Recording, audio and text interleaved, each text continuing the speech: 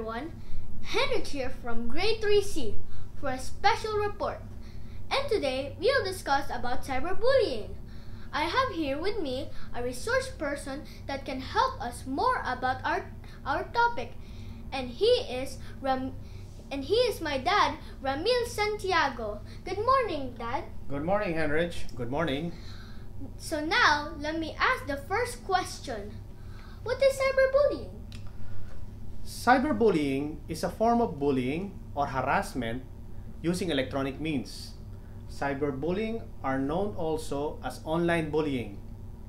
It has become increasingly common, especially among teenagers, as the digital sphere has expanded and technology has advanced.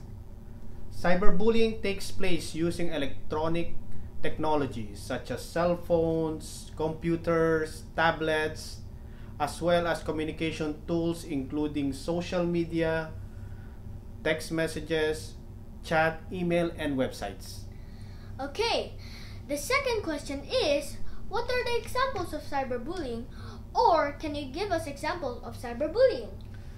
The examples of cyberbullying are posting comments or rumors about someone online that are mean, hurtful, and embarrassing, threatening to hurt someone or telling them to kill themselves, posting a mean or hurtful pictures or videos, pretending to be someone else online in order to solicit or post personal or false information about someone else, posting mean or hateful names, comments about any race, religion, or other personal characteristics online, and creating a mean or hurtful web page about someone.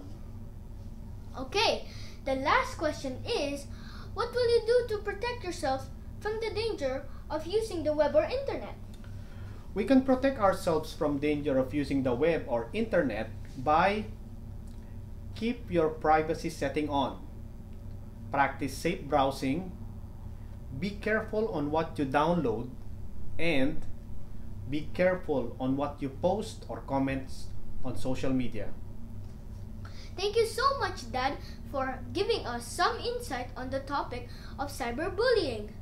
We hope that you were able to learn some things about cyberbullying. Thank you for watching, and always remember, the future is in our hands, or for our topic in our fingertips. Bye!